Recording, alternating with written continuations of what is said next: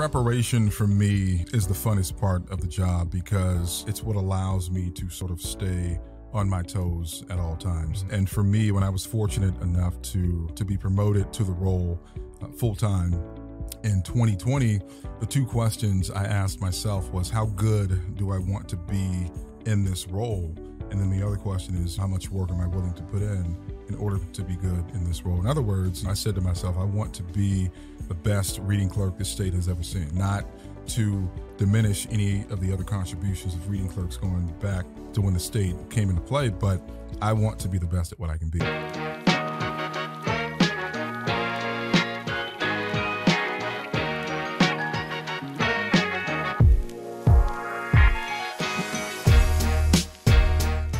Hello and welcome again to another episode of Sacktown Talks. Today we're glad to be joined by David Bowman, the Assembly Reading Clerk. David, how's it going? Thanks for joining us, man. Yeah, it's going well. Thanks for having me. Greatly appreciate the opportunity to be here. Yeah, as many of our listeners might recognize, you are the voice of the Assembly, right? The Reading Clerk.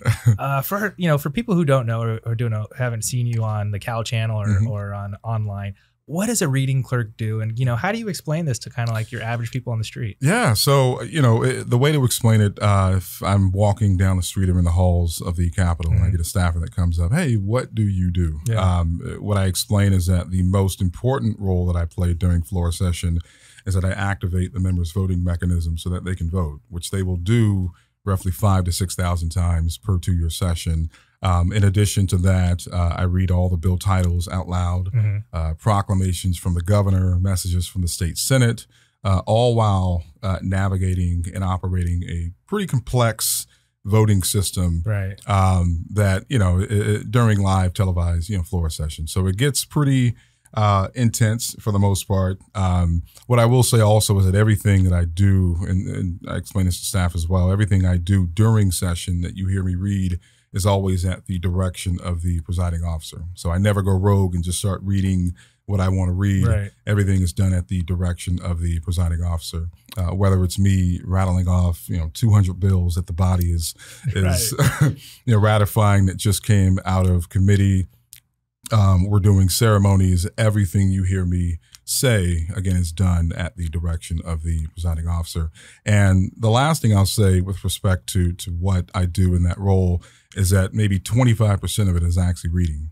In fact, I've had staffers that didn't know that there were 2 displays, screens that I'm operating during floor session as well that help me, again, activate the members' voting mechanisms.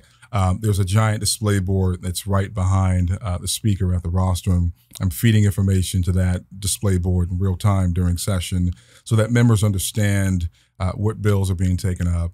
They understand what motions are being made in real time. So I'm feeding that board information. And then the other piece of it is understanding the legislative process so that, we know what the vote requirement is to pass certain bills or to, pass certain motions.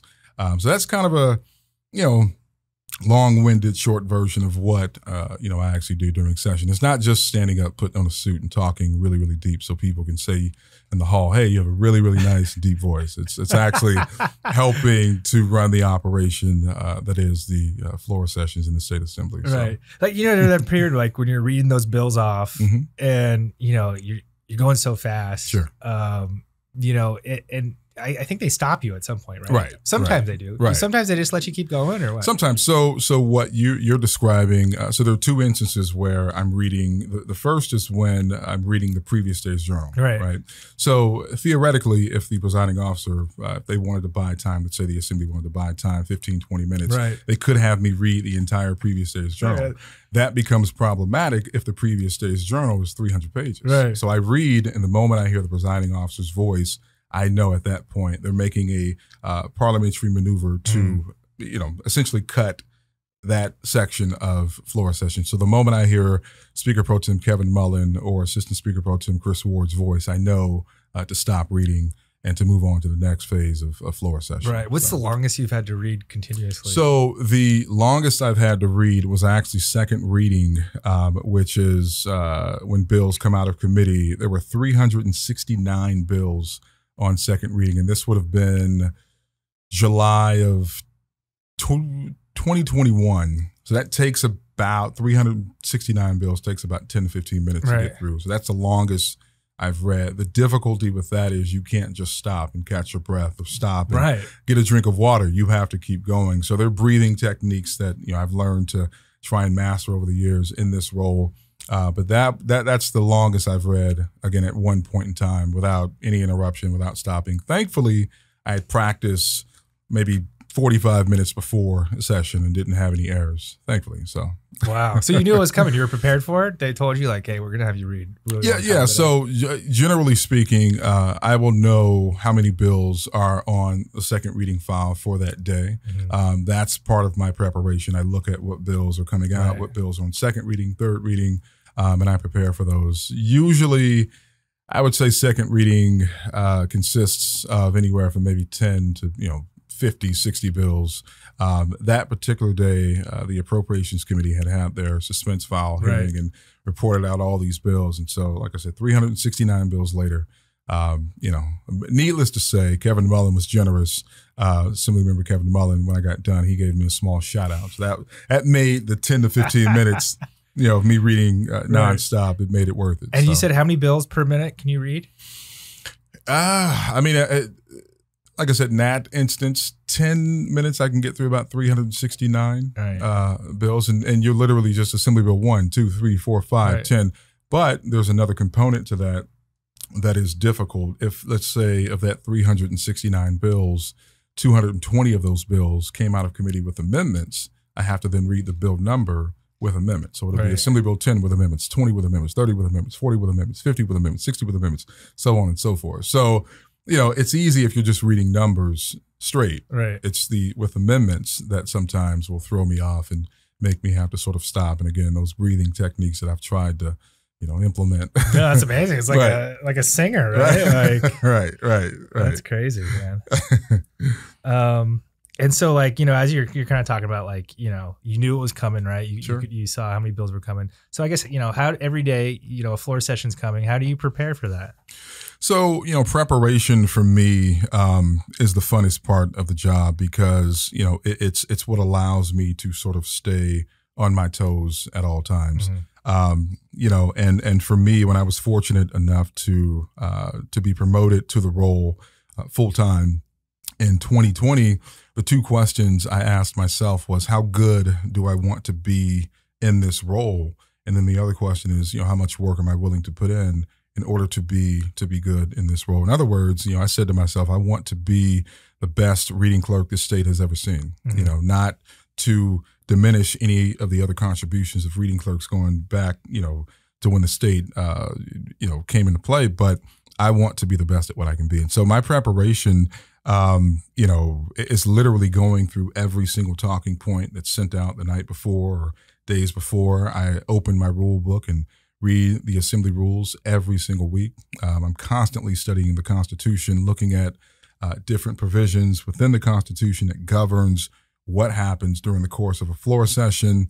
I'm up until 2, 3 o'clock in the morning during the last weeks of session, looking at every single bill that's going to be eligible to be taken up that next day, because I'm looking at vote requirements on certain bills. Does this bill have an urgency clause? Is this bill eligible to be taken up? Or is it bound by the 72-hour provision, for instance? I'm looking at everything, like I said, and, watching film, watching past sessions, watching sessions of this past, 2 years is something I do more than anything. It's analogous to, when you play sports, you watch film, not to just look at yourself. Right. I don't watch, session DVDs or floor sessions in the past to look at me. I look at ways that I can be better. I look at ways, I look at my pace. I look at, my enunciation, my pronunciation, my cadence. I look at all these different things so that I'm a student of my craft, right? I don't ever want to get to the point where I'm unteachable even to myself. And so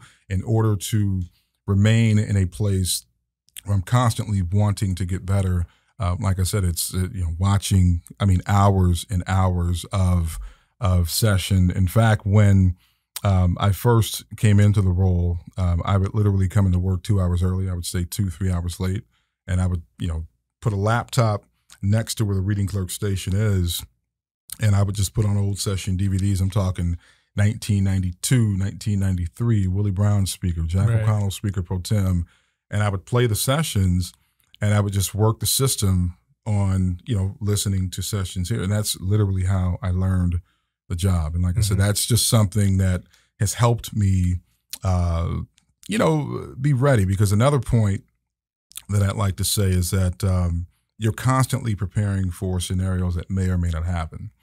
I have a friend of mine, and he studies martial arts, and he says, every time I train as though I'm fighting 6 men all the time. And when he would say it initially, I didn't really, understand it until right. Like, well, I mean, the likelihood of you fighting 6 men on your way home from work is probably slim to none. And then when I came into this role, I started to understand it more, right? When I am looking at talking points, for instance, I'm asking myself, if a member objects to this motion being made, what's the process? If another member objects to this member standing up and saying anything, what's the process for that? Can this motion be tabled? Is this motion debatable? Is this motion amendable? You're looking at all of these different scenarios to prepare for, again, what may not happen. But I don't want to be, in session and have a motion that hasn't been made in 80 years happen all of a sudden today and not be prepared for it. And so I think, like I said, preparation with anything, again, is key. And it's no different in this role. I greatly appreciate having the opportunity, but I also want to be able to do the job at the highest level I possibly can. And that only happens because of preparation. So like I said, cracking your rule book open, your Constitution. I would spend my Saturday nights not partying and hanging out. I was reading my Constitution, reading my rules. And, as much as it's helped me in this role, it's also helped me, just sustain my career in the Capitol. And so that's something. Yeah. So you officially became the reading clerk in 2020? I did, yeah. So I was the backup reading clerk for about 3.5 years. 2016, I was promoted to that role. Katie Lewis, the former reading clerk before me, she had left the chief clerk's office in early 2020, and right when COVID hit, wow. I mean, literally 2 months later. Yeah. So like, as the backup reading clerk, how much reading do you get? It varies. You get up there, you just don't get up as frequent. And that's difficult in the sense that it's almost, again, my sports analogy, like a backup quarterback, right? So you always have to stay ready because you don't know when that moment is that you're going to be called upon to step up to the plate. The funny story is that I remember the first time I got up and read before the body, and all I did was read the roll. Now I had practiced, and again, I'm putting in, hours every day. I'm talking 20, 30 hours a week, just learning the system, learning the rules, learning the procedures, learning, and not just that, it's also a point I didn't touch on was you watch film so that you learn the presiding officers, their styles. I watched a ton of film on Speaker Pro Tem Mullen when I became the backup reading clerk, just to watch and see how he presided. What's his pace? Where are moments where he may pause, or go a bit faster, right? If we're moving through certain bills, you do that. And so the first time I get up to read, my hands are shaking violently, and you don't really know what to expect. And the moment they gavel in, everything goes blank. And everything you've studied, much like it would be, in college, everything you study for goes completely out of your mind. And you're there, the lights are on you, the members are watching. And it doesn't help the fact that at the time, jokingly, the reading clerk said, it doesn't matter that millions of people could potentially be tuning into a floor session. No pressure at all. Just go out and do your best. And so I'm sitting there, I'm shaking, I'm nervous. And, Speaker Pro Tem Mullen, the clerk, will read. And I paused for maybe 10 seconds, didn't say anything. It didn't dawn on me that he had just told me, directed me to read. And so I started reading, and, obviously I'm nervous and my brain's playing tricks on me. Did you say this? Did you not say this? Did you read this name? Did you not read this name? Thankfully, I got through that day.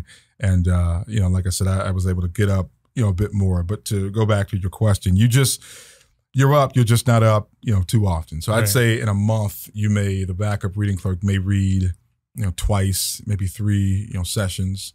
So you just have to stay ready, because you don't, when you're the backup quarterback, you're cold. You got to go Right. in, and when you're the starter, you can go in. You're hot. You've established and developed a groove. You know the game plan. Right.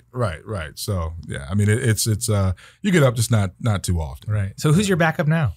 So right now that we currently have staff in our office that are training to become the backup. My unofficial backup the last couple of years has been Russell Tomas. Russell's a good friend of mine.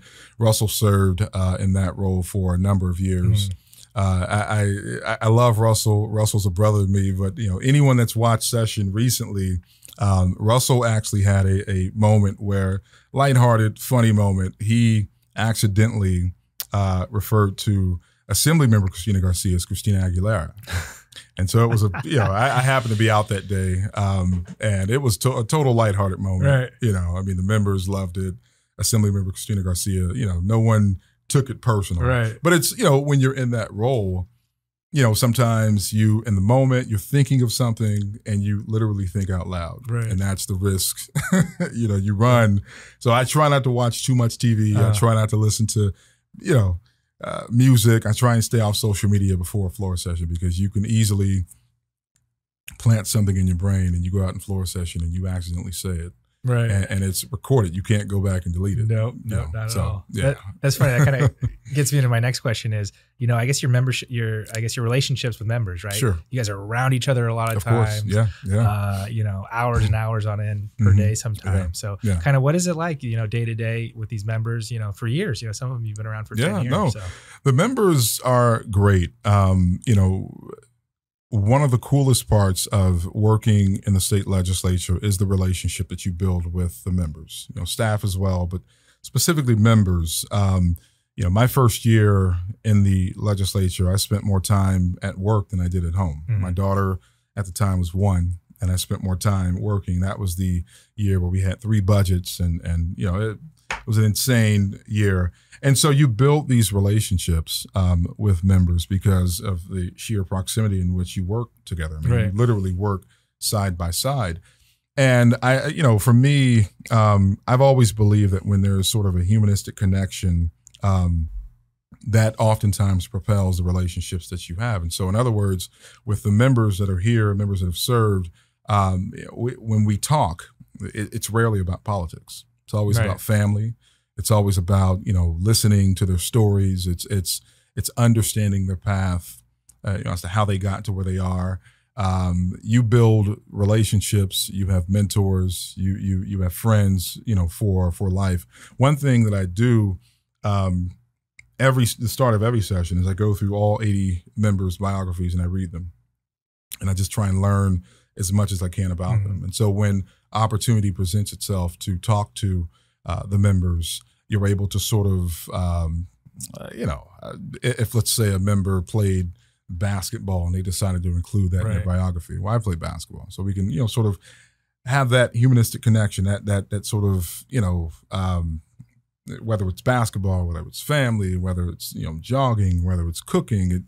All these things sort of help build these relationships. Some of my best friends, one of my best friends, former Assembly Member, Senator, Superintendent of Public Instruction, Jack O'Connell, him and I, we connected. It was during a State of the State address. Governor Schwarzenegger was giving a State of the State address.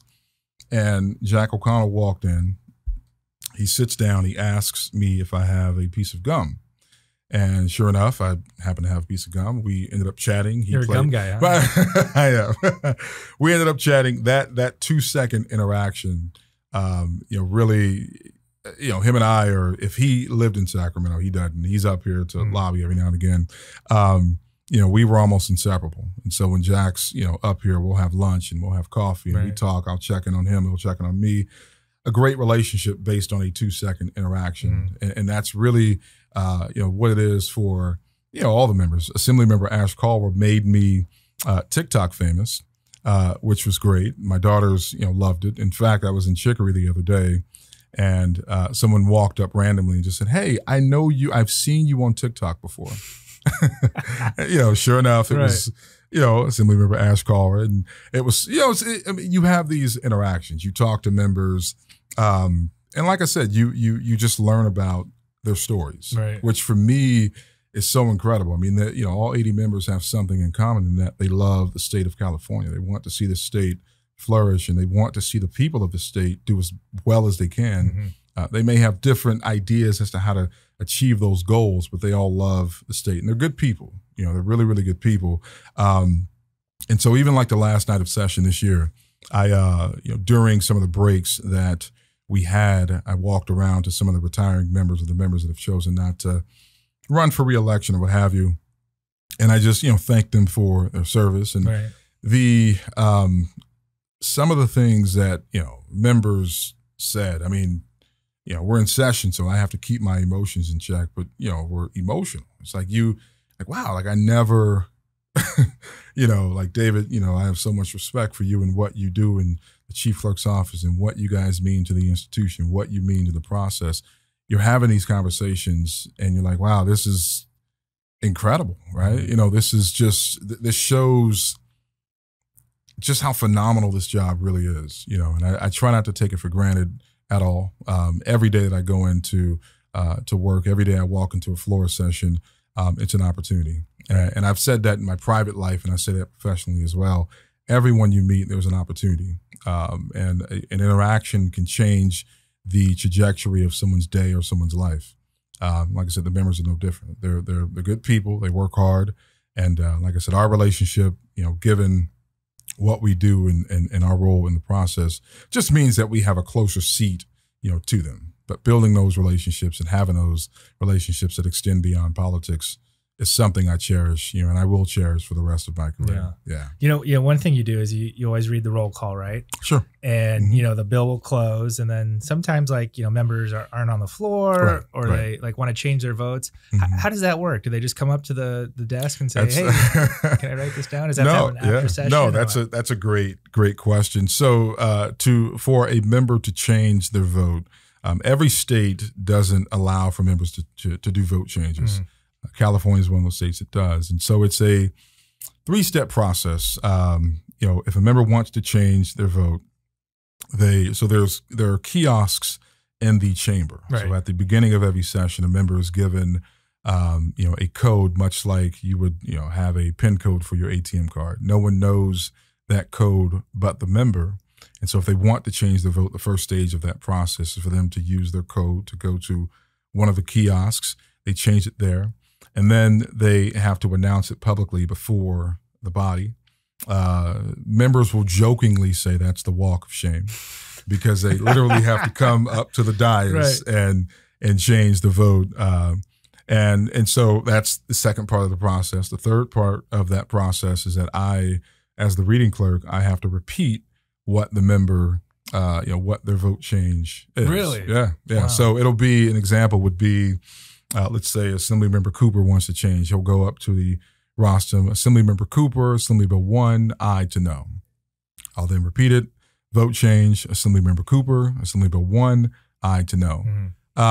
Members, if they are just adding on, let's say they weren't on the floor and didn't cast a vote, well, that wouldn't be a change. It's just an add-on. So in that case, they wouldn't have to announce it. They would just go to the kiosk and add their vote on. But again, it's only if you're changing it. And the last point is that you can only change a vote as long as it doesn't affect the outcome of that particular bill. So let's say that bill passed with 41 votes.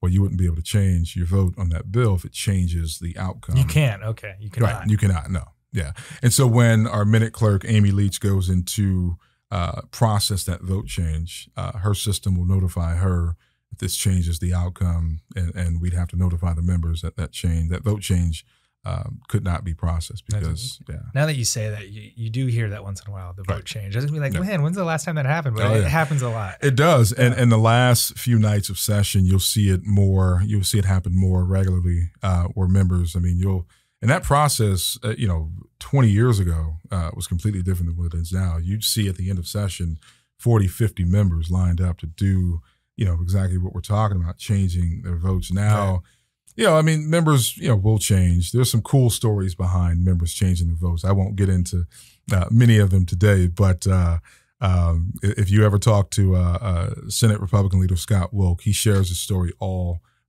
the time. Right.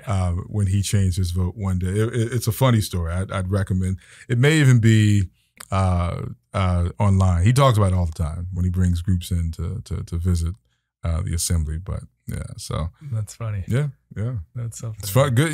It's and again, every state doesn't allow it. So California's, we'll say we allow things that other states tend right. to. Well, because sometimes, like as you said, you're doing thousands of bills, and sometimes you all the time, forget which one, the numbers, right. They can go quick. Right. So yeah, makes sense. Yeah. It's interesting. We used to have like 6-year term limits, right? Yeah. And the members were just breezing mm-hmm. through. Mm-hmm. And then I remember, when I started getting back into this again, you had a guy like Chuck Calderon coming back, right? Who was a veteran, right? Guy Love Mr. Calderon, right? Who knew the rules, right, and I remember just watching him on the floor, like he'd object all the time, or order point of orders all the time. Yeah. And I really haven't seen a member like Chuck. Who's really kind of absorbed the rules and kind of been as participatory. Sure. And just talking to Ken Cooley mm-hmm. a couple weeks ago, talking rules committee, right. kind of another guy who knows the rules. Of course, yeah. Oh, yeah. Kind of with these 12-year members mm-hmm. coming in now, and they have kind of time to sit down and actually absorb some of this stuff. Kind of which members have you interacted with that come up and said, "Hey, I want to learn some of these rules and kind of figure things out"? That's it's a good question. It's not so much that members will come up and say it in that respect. I think to your point, that's the hope. When Prop 28 came into play in 2012, I mean, that's the hope that it allows for members to learn the rules and the procedures in the House. If you go back to Prop 140 in 1990. One of the arguments behind the need for term limits during that time was that you had too many career politicians, right? And if you look historically, the average years of service for members during that time was about 14 to 16 years. I mean, you had other examples like John Vasconcellos and Willie Brown and Edward Vincent, Senator Collier, that were here for 30, 40 years. But generally speaking, 14 to 16 years was about the time frame that members were here. And what that meant was members had time to learn the rules. They had time to learn, as I mentioned, the procedures and learn really the ins and out of the institution. I think Prop 140, among other things, it really took away the ability to be able to learn, the rules, so to speak, because you have 6 years, right? One of my best friends, Jack O'Connell, Jack served 82 to 94 and 94 to 2002 in the Senate, and then became superintendent of public instruction. Great friend, incredible mentor. That's one of the things he would say when he was Speaker Pro Tem in the Assembly. He says, you get these members that come in, and the first 2 years they're trying to figure out where the bathroom is. Right. And then you got 2 years to try and make, meaningful public policy.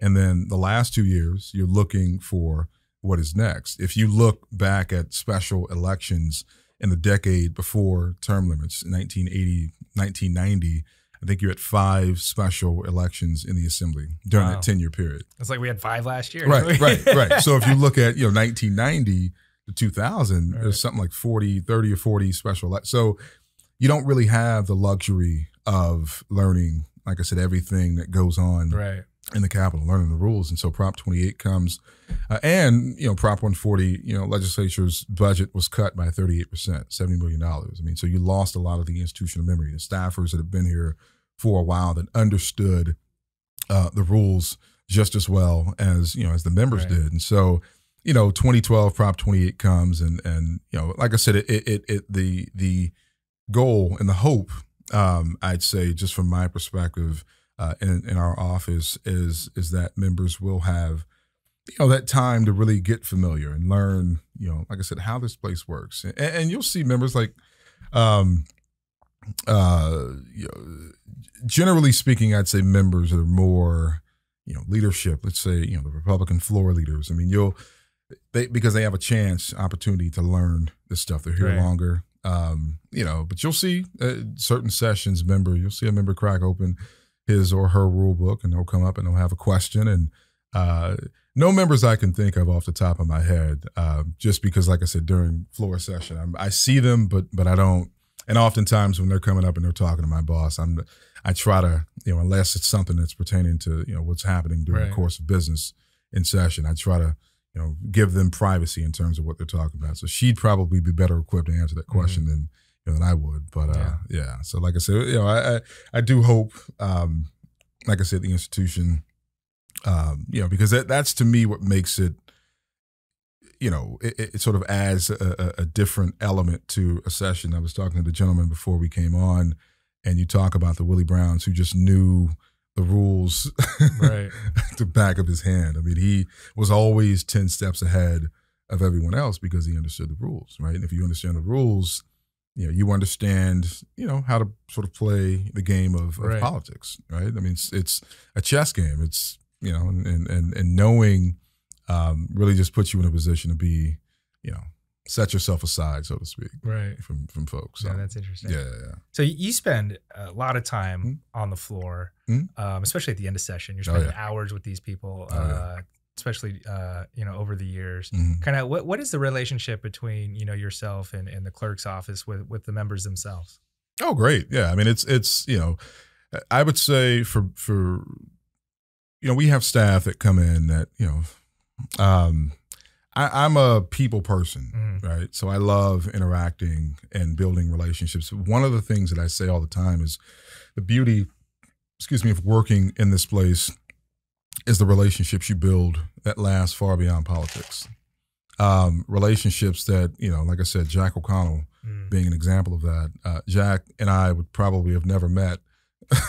We come from two opposite worlds, and we're different sides of the spectrum in many respects, but he's become one of my biggest supporters, one of my greatest mentors. And so the members that you have a chance to interact and you meet, for me, the approach I've always taken is just to try,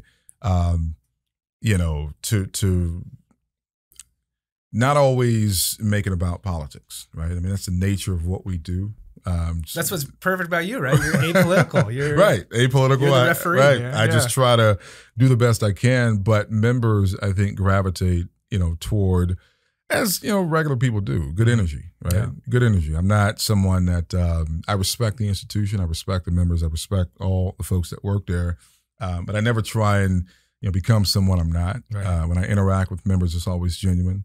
And like I said, you have those relationships. I mean, you have a relationship with all the members. There's some members. I mentioned Jim Cooper. Jim was a friend of mine before he got elected. So I've known, Coop for a while. Robert Rivas is also a great friend of mine. Brian Mainshine. I mean, list goes on. These are people that, again, you sit and when you talk, it's never about politics. Right. It's always like, hey, how's your family doing? How are your kids doing? And occasionally you may have a conversation or two about, politics. Assemblymember Patterson, also a great person to sit down and talk to. And like I said, and I would say our office has always been great about respecting the members, but also and everyone's experience is different. We have staffers that may just come to work and do their job and go home. That's fine too. But again, I'm a people person. My family always reminds me, like, Dave, no matter where we go, people tend to gravitate towards you, and and I don't know. I just try to be as open and kind as I can. Yeah. And like I said, you have those relationships. There are members that still come. Former member Isidore Hall is also a great friend of mine. He came in when Assemblymember McKenna got sworn in a few months back, and he walks up and he gives the biggest hugs you'll ever have in your life. The Izzy hug. And right. But it's those relationships that, like I said, are the reason why, in part, I've stuck around for as long as I have, because these are good people, right? Yeah. I mean, they're good people. They all have a, common interest to make the state of California better for the 40 million people that live here. They're good people, and you sit down and you listen at their backgrounds and some of their stories as to how they got to where they are, how they ended up in the assembly. They're members that are like, I would have never in a million years imagined that, I'd be here. And now that I'm here, I'm trying to do as good, work as I can for the people, in this state. And our office, as I mentioned, we always we pride ourselves on integrity, professionalism, and just knowing that, and just making sure, rather, that information we disseminate or give out is 1,000% correct, because we do understand the impact that it has on, like I said, the legislation that's moving through the course of the process. So, thanks. So, like, when you run floor sessions, like, famous people come all the time, right? Oh, yeah. Who are some of the most like famous people that have come through that you've got to meet as part of this? I would say Jesse Jackson came my first year there. The president of Mexico came. One of the coolest stories that I'll share, and this is actually coming to me as we're sitting here, was the Dalai Lama when he came. Yeah. So when the Dalai Lama came, it was the first time in state's history that he'd been here. And so obviously it's a big deal. And he comes in, and again, if you watch the tape, you can confirm everything I'm about to say.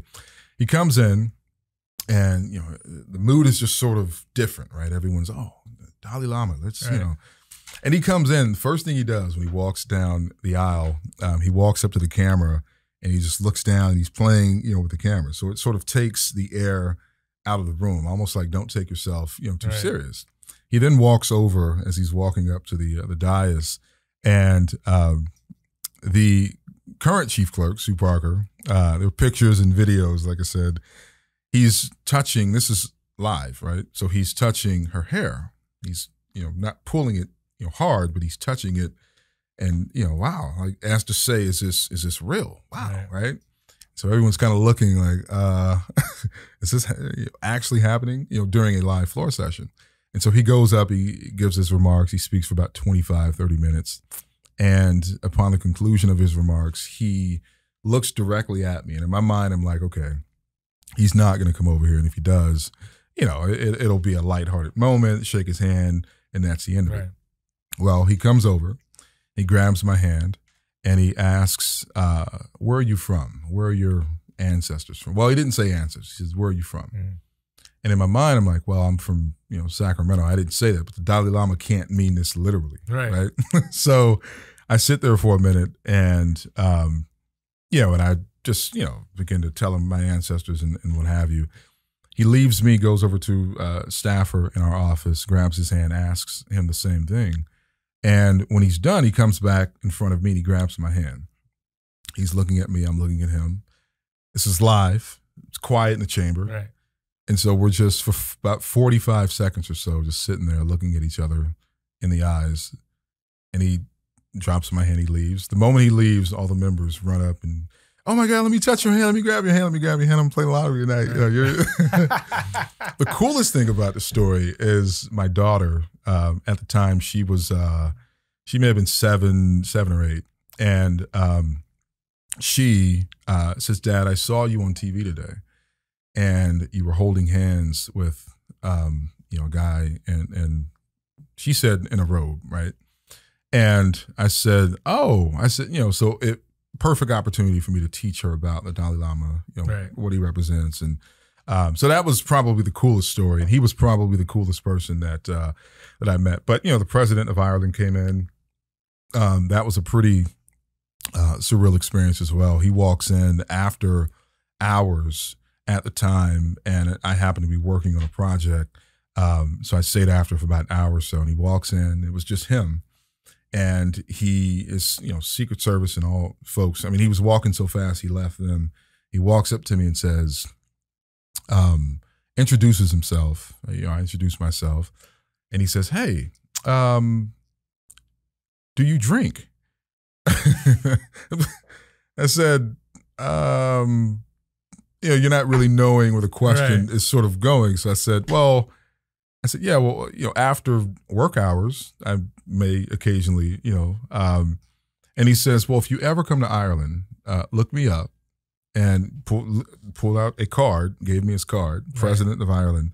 If you ever come to Ireland, look me up and we'll grab a beer. First drinks on. Right. Nice. And I said, in my mind, I'm like, well, I don't know that it would be that easy to just call up a head of state in another country to have a beer, but I appreciated the gesture.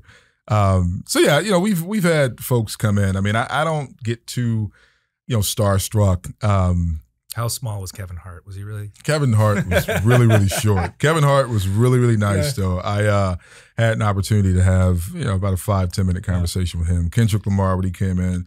Who was smaller, Kendrick Lamar or Kevin Hart? Oh, Kevin Hart, by far. Kevin Hart was really, really short, like I said. But yeah, we've had Halle Berry's come in, Rosario Dawson.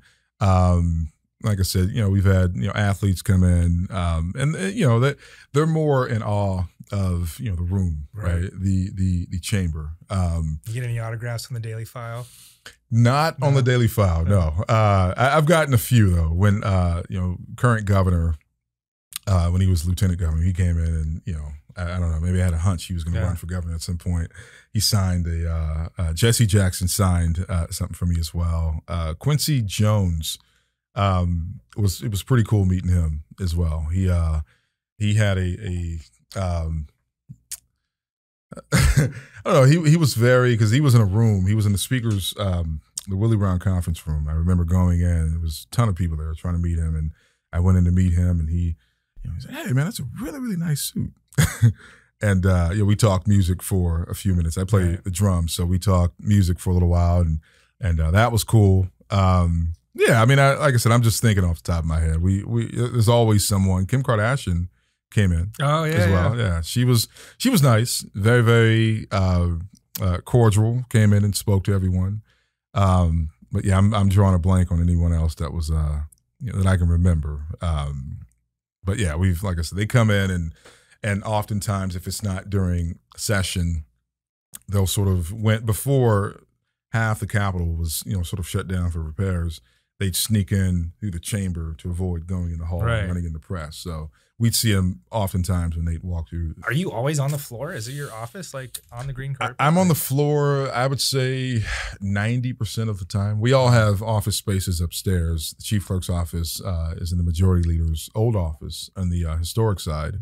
But I would say 90% of the time I'm in the chamber, just because, you get members that come in with guests all the time, staff and that come in.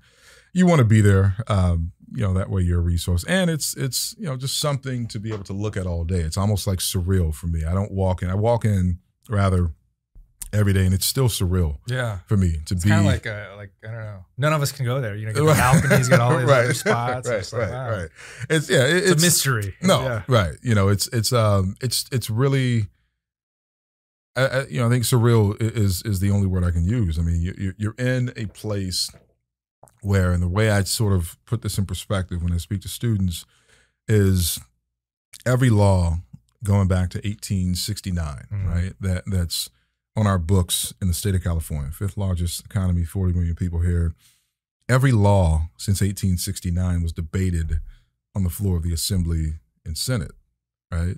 I mean, everything, right? And the reason I say 1869, California became a state officially September 9th, 1850, but the capital moved around in the earlier parts of statehood. And so when it, permanently came to Sacramento, and, the first time they opened the chambers for the legislature was 1869, you just think about it. You're like, wow, I'm a part of history every single day, not just my role. You can kind of feel it in there. It's like hollowed ground. Right. It's like, and you look at historic, I do a lot of research, and you look at these pictures. We were talking about my buddy Alex Vassar, master historian, and this guy has stories for days.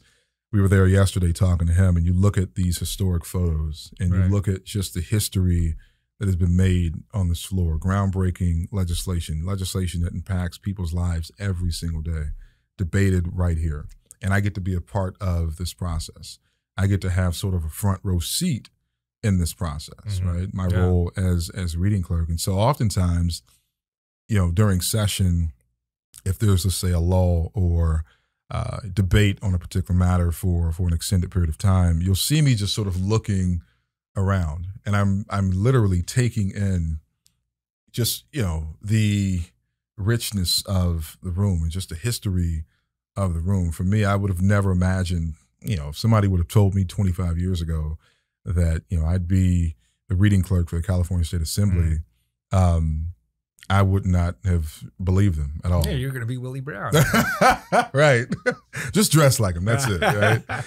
so it sort of adds that element of appreciation for the institution, and just just the opportunity to be there. Right. It is a dream come true. And Kevin Mullen said this in his farewell speech on the floor at Speaker Pro Tem.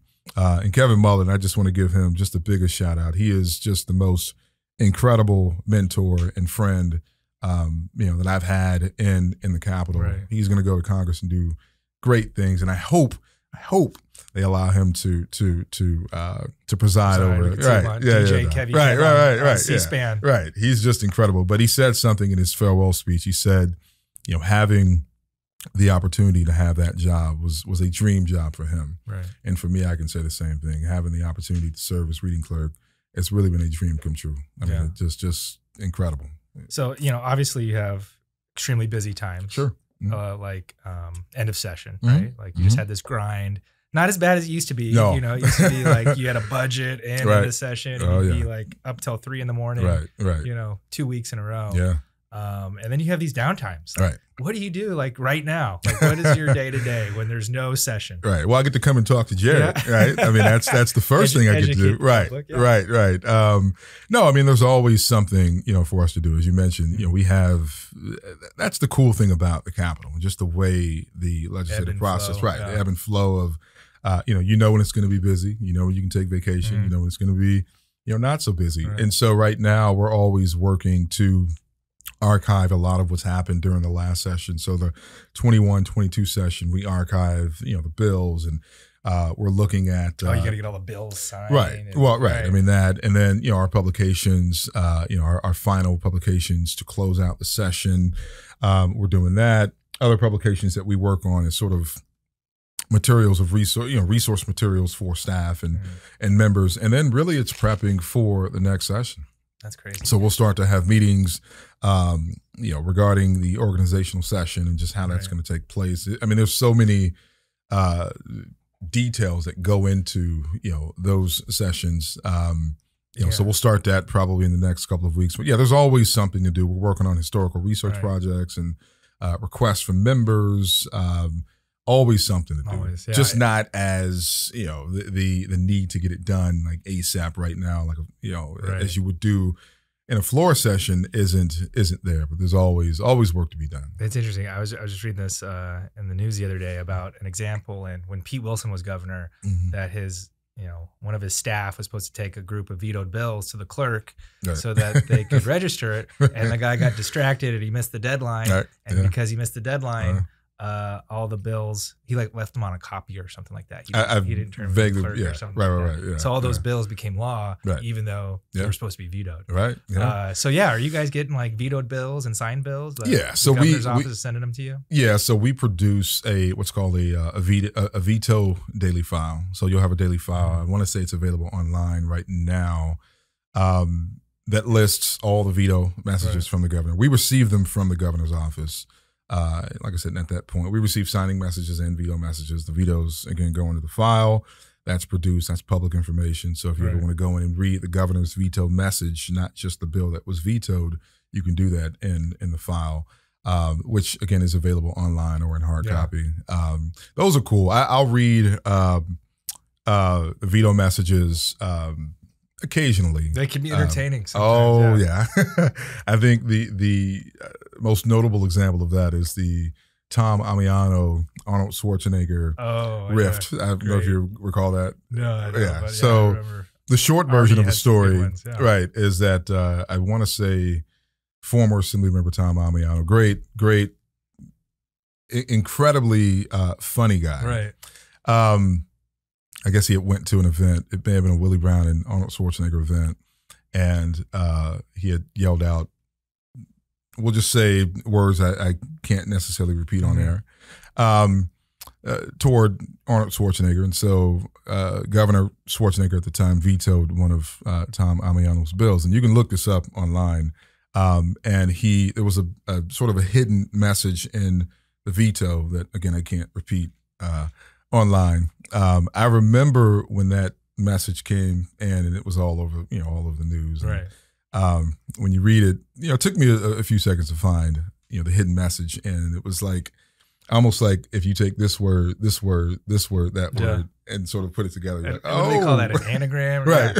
Right. Yeah. So yeah, the veto messages are definitely entertaining. That's funny. Sometimes. Do you remember the last time where a bill became law because it wasn't signed? There have been several examples. So, as you mentioned a few minutes ago, I mean, the governor, just to, for listeners that may not understand this part of the process, once a bill reaches the governor has three options. He or she can sign the bill, veto the bill, or do nothing. If they do nothing, 12 days it becomes law. I know, I can't think of, I know in 1516 there were several examples. Beyond that, I'm sure there may have been an example or two since then. 1516, I know Governor Brown, Jerry Brown, when he was governor the first time, he had a few that that became law without his signature. And the question then becomes, well, why doesn't the governor sign a bill, right? Why would he or she just allow it to become law? The answer to that would probably be many of different reasons. I would say political reasons, right? It's kind of like not voting, right? Right. Right. Yeah. I mean, not voting. There was a quick story. It's pretty cool, actually, when there were talks about in the 70s about tearing down the Capitol, current Capitol, and building a new state-of-the-art Capitol, so to speak. That legislation actually passed both houses. I can't remember the bill number off the top of my head. It passed both houses, and Reagan at the time, I believe, was governor, didn't sign it, but it didn't become law. So it's like this weird example of what passed both houses of the legislature, but didn't become law, and it wasn't signed. And he didn't want to sign it for political reasons, right? I mean, he wasn't, from my understanding, in favor of tearing down the Capitol, building a new Capitol. Right. It didn't sign it, but again, didn't become law. So maybe there are ways to sort of make a bill disappear without the governor's signature. But generally speaking, the governor does sign or veto the bill, and the legislature has the option to override the governor's veto, which doesn't happen often. In fact, I think 1979 was the last time that happened. I'm sure there are probably discussions about it, but it hasn't officially happened since 1979. And in fact, Jerry Brown was the governor, during that time. And I want to say he had 4 bills that the legislature overrode his veto on during a span of from 1977 to 1979. Not mistaken, but it doesn't happen often. But there is an option. So you've mentioned a few times that, fashion and looking good is important to you. Well, sometimes. Where do you get your suits around town? You know what? Macy's. I mean, it really just depends. I've had. I would say dressing the part is maybe 20% of the job. Yeah, right? You mentioned Willie. Rod Wright was always really into his suits. Sharp. Yeah. His Dory Hall was always. Any good fashion advice, or you get any bad habits, or having to take a second mortgage because Rod Wright convinced you to buy Brioni suits? No. I don't. I try to. My wife and kids. I try to. Keep a budget, right? I will treat myself to a suit, maybe 2, maybe 3, once every couple of months. But no, Rod Wright, as you mentioned, John Pettis was actually, he was always just sharp and on point. But yeah, no, Macy's, Nordstrom Rack always has some pretty good deals. My wife, she will, find something every now and again. I just try to, look the part. And you can look good, guys, without spending a fortune. Yes, you can. Go talk to David out there. Right. Yeah. No, I like I said, I appreciate it. And it's also an opportunity to, try and set an example, for newer staffers coming in. Obviously. Especially with this whole COVID thing. Everyone's wearing jeans and tennis shoes every day. Yeah. I've always learned that, or understood rather, that people are always, watching, right? And, being in the Capitol, being in sort of the fishbowl is really what we call the chamber, because we're, just down below. And when tours come in, people come in, They kind of, surround you. And that's another difficult component of the job. It's like trying to tune out what's going on when the tour guides are coming in. And sometimes you got 4 tours going on. The kids are talking, the tour guides. But people are always watching, and my mother used to always say when I grew up, people are going to talk about you regardless. Give them something good to talk about. Yeah. So, if you're dressing and looking nice and looking good, and then you also, you dress good, you feel good. At least for me, when I leave the house, I feel a sense of accomplishment, right? Just knowing that I get to work in the job, or I get to dress like Speaker Brown, and I get to work in the White House, so everything sort of came full circle, for me. And like I said, it's just truly been a phenomenal ride thus far. And I, hope to continue that ride for as long as I can. No, definitely. Well, you got a lot of work coming up. Well, you got 20-some new members to learn their names and prepare for next session. Yeah. And, as I mentioned, my good friend, Speaker Pro Tem Mullen, is leaving. So we'll have a new Speaker Pro Tem. Chris Ward has, stepped into that role and does an incredible job. Like, as I mentioned, Assemblymember Mia Bonta, she, stepped in for a while. So it'll be interesting to see who is in that role full time. Part of, I may have mentioned this earlier, but part of that role for me is like the relationship that the reading clerk and the presiding officer has. And I was fortunate, like I said, for a number of years to be able to share the stage. I would always say Kevin was the, he's the quarterback, I'm the center, right? Yeah. So I'm hiking it, and he's sort of directing. Those voices just stick in your head. All those members vote desire. Right. Yeah. So maybe him and I will work on a book or something. But we got a lot of work coming up ahead in the new session. I'm excited for it. Every session brings a new opportunity. Like I said, to learn not just the names of members, but to really build rapport and relationships with the members and the good work they're doing on behalf of the 40 million people in this state. You, as mentioned, I get to be a part of that process. And so I get excited. The organizational is going to be a busy day. That's, I told my wife, don't wait up. It's going to be a intense day just because, members are being sworn in. They're bringing their families. Everyone's excited. It's a big deal for some that, maybe never held public office. It is a big deal. And so you just try to prepare for it and do the best you can and ultimately, support the needs of the members with respect to, how to move their ideas through the course of the legislative process, which is it's phenomenal. I get a rush. It's great. That's cool. It's cool watching you talk about it too. Yeah. No, for sure. Awesome. Well, thank you so much, David, for joining us. Learned a lot, man. Could talk to you forever, but I understand you got to go. You got stuff to do. And work to do. Like I said, but I definitely appreciate the opportunity to come. Definitely. And guys, please approach David. There is a smile under there. Right. Don't be afraid. Let me just, if I may, I have to. I'm glad you said that. I'm not upset all the time. I'm not evil. I'm not. I just during session, I try to be focused, but all in all, I just want to. Right.